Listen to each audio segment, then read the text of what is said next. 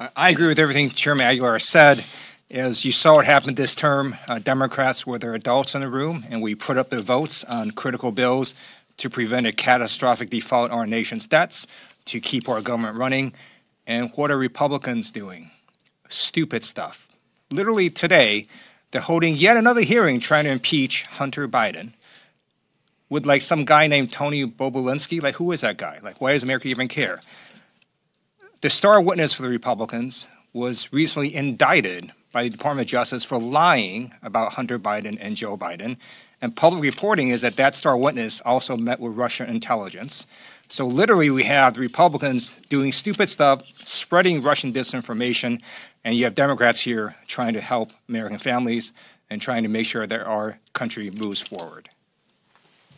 I think some of us were just surprised. Usually Republican witnesses get indicted after they testify to Congress. They're actually bringing in someone from jail to testify. So it's just an interesting turn of events.